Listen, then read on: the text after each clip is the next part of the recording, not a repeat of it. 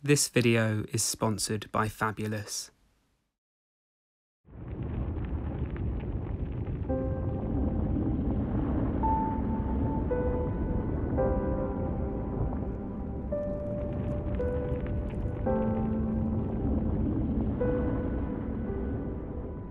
The deep sea can be a lonely place. The dark expanse appears endless, and life seems sparse and isolated.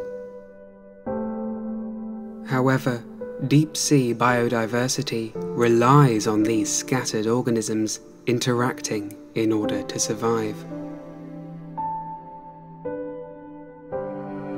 Whether they're working together in symbiosis, scavenging, being predated, or parasitising a host animal.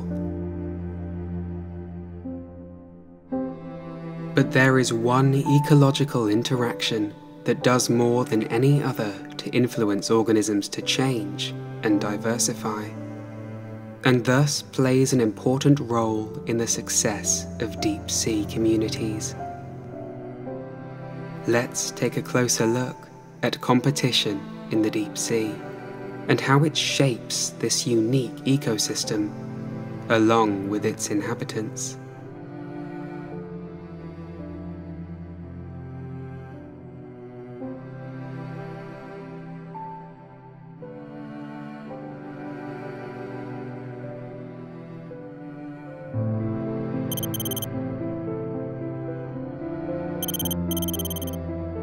Surviving in the deep sea is a challenge.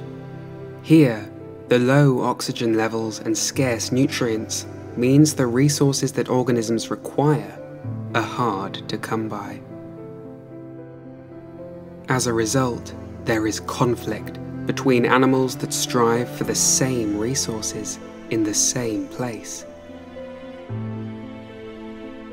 In other words, competition is fierce. Animals throughout the ocean each belong to different trophic levels of the food web. These are the hierarchical layers in an ecosystem, each made up of organisms with the same feeding behaviour, whether it be as producers, predators, or prey. This is important, considering that much of the marine world's competition takes place between animals belonging to the same trophic level.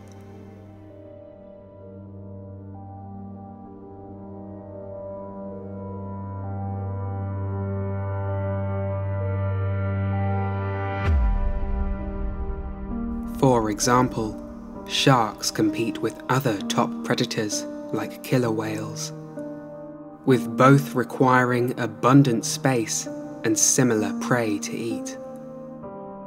Grazers compete with other grazers for space on the rocks. Producers like plants compete with other producers to procure the most sunlight. In the shallows, this kind of competition can lead to there being a huge diversity of creatures, simply because nutrients and other resources are abundant with plenty to go around. But in the depths of the open ocean, the far more limited resources mean only a small number of niches can exist. A niche is the ecological role or way of life that a species can occupy. And with only a few of these available in the deep, there is greater competition between different species trying to fill the same niches. This explains why the deep sea has so much competition, for animals must share the ecosystem with other competing species, all trying to consume the same limited resources. But competition does not always arise in the same way. In fact, it comes in two different forms. First is interspecific competition, which occurs between members of different species. The second form Intra-specific competition occurs between members of the same species. If you struggle to remember which is which, consider that the word international means between different nations.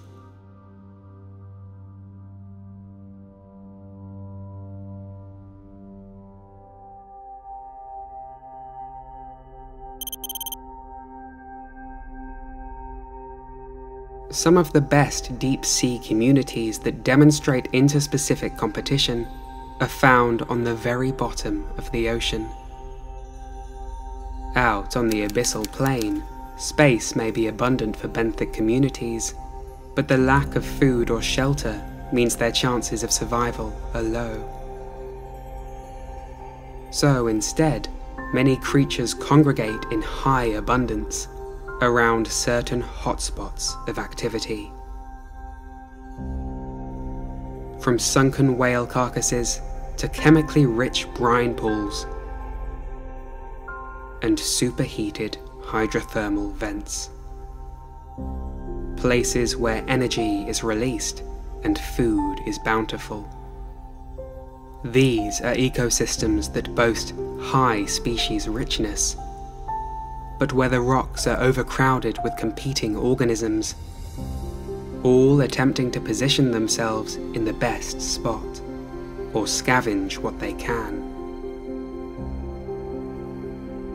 This has led to examples of symbiosis arising, allowing organisms to live in comfortable coexistence with other species, while relying on them for survival.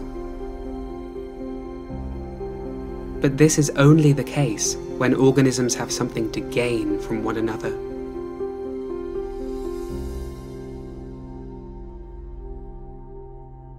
For example, at hydrothermal vents, giant tube worms rely on the energy released by chemosynthetic bacteria that convert dissolved chemicals in the heated water into nutrients. A different species, the yeti crab, also relies on the same bacteria for the exact same reason. So, while there may be symbiosis between the animals and the bacteria, there is simultaneously competition between the crabs and tube worms for space on the rocks and for possession of the bacteria. This is an example of interspecific competition. And it is not just tube worms and yeti crabs that compete over the same bacteria. Deep-sea shrimps, mussels, and squat lobsters all fulfill similar ecological niches, and so all are competing for the same resources in the same place. Often, interspecific competition can lead to the extinction of one of the species competing. The organism that is less well adapted may lose out on the resources it needs, meaning members of that species are less likely to survive. They become out-competed. This is because species with identical niches also have identical needs. The idea that in a stable ecosystem, no two species can have exactly the same niche and stably coexist is known as the competitive exclusion principle. But when this doesn't lead to extinction, interspecific competition instead causes specialization of the different animals. A phenomenon called resource partitioning occurs, where species with overlapping fundamental niches evolve different adaptations. It helps the species coexist because there is less direct competition between them. This is what occurred at hydrothermal vents to make them so stable. The competing crabs, worms, and shrimps may all be in pursuit of the same resources, but they have developed very different ways of acquiring them. As a result, each of these species are utilizing only a part of the wider niche they could have used if they were the only species in the ecosystem. Let's take a look at the ways they've changed in order to coexist. Yeti crabs farm the bacteria in filamentous colonies on their bodies, reducing the pressure on the crabs to compete for space with other species, like the shrimps. The crabs are able to move around and take the bacteria with them. Contrastingly, the tube worms are sessile, meaning they are fixed in one place and cannot move. Their competitive advantage arises from their ability to store the bacteria within their tubes, effectively holding them captive and benefiting from all of the nutrients they produce. Another denizen of deep-sea vents, the Pompeii worm, farms bacterial colonies in a similar fashion to Yeti crabs. But it still behaves very differently. It inhabits locations on the vent structures that are far hotter than those that the crabs can tolerate.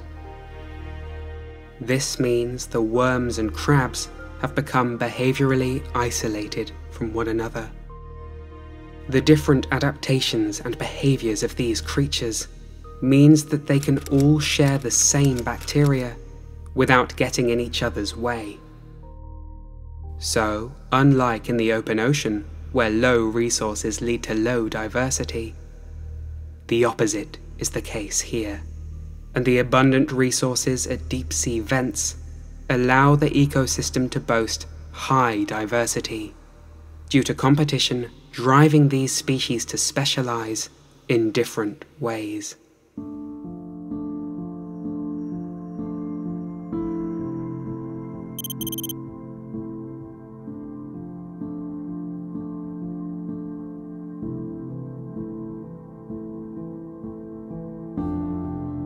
In the deep sea, conflict between individuals of the same species is the most common form of competition. This is because the large distances and vast expanses of the depths leads to geographical isolation of competing species, therefore reducing competition as they simply migrate to different locations where they can fulfill the same niche without disturbing one another. But for members of the same species, conflict is unavoidable. Whether animals fight over territory or attempt to court potential partners prior to mating, they are competing. And these interactions are just as important as the ones discussed in Chapter 2. Group hunting techniques demonstrate how intraspecific competition is a basic factor in natural selection. At night, groups of up to 40 Humboldt squid swim upwards to prey upon schools of lanternfish.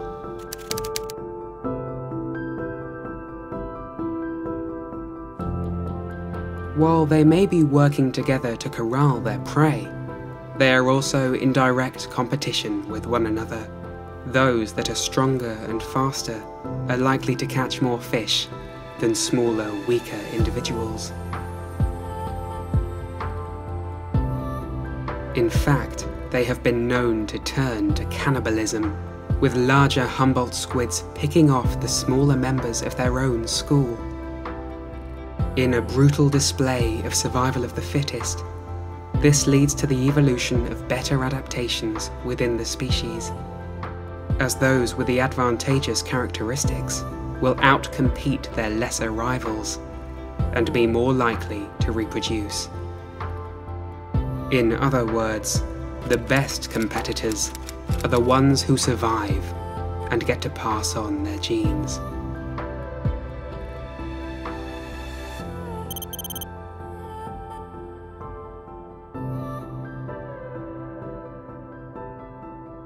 Competition is a very important part of understanding the ecology of the deep sea. Many aspects of this ecosystem are influenced by these interactions. The ways in which animals compete with each other determines how species are distributed, as well as community structures, food webs, and population dynamics. And over time, these interactions lead to behavioral and physical adaptations in a species that shape its evolution.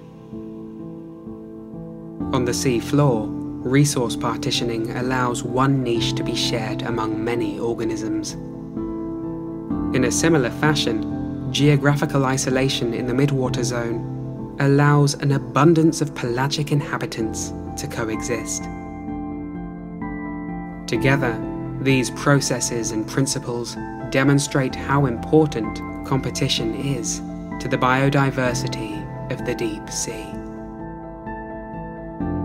Today's video is sponsored by Fabulous, the #1 self-care coaching app that makes it easy for anyone to develop and stick to healthy habits. With its science-backed daily routines, Fabulous can help you feel healthier and more productive through either a guided or self-guided approach. What I find particularly appealing about Fabulous is just how personalized, gentle, and rewarding it can be. Personally, I use the morning mindfulness exercises to help start my day and declutter my brain. But there are many other ways you can use the app. Choose whether you want to focus on mental health, physical health, or self-discipline with daily coaching sessions or habit tracking capabilities. Start building your ideal daily routine. The first 100 people to visit the link below will get a free 1-week trial and 25% off a Fabulous subscription.